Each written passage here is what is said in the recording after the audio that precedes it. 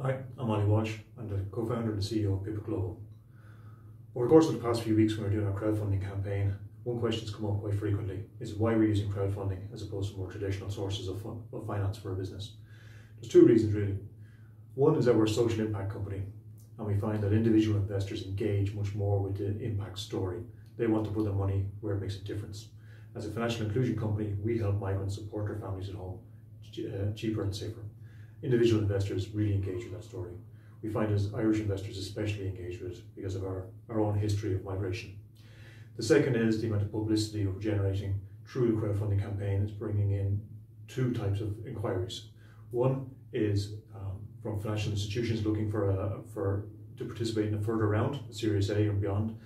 And two is we're getting a lot of inbound inquiries from potential partners in emerging markets, banks, financial institutions, e-wallets, our merchant base. So by crowdfunding, we're not just raising funding, we're raising awareness.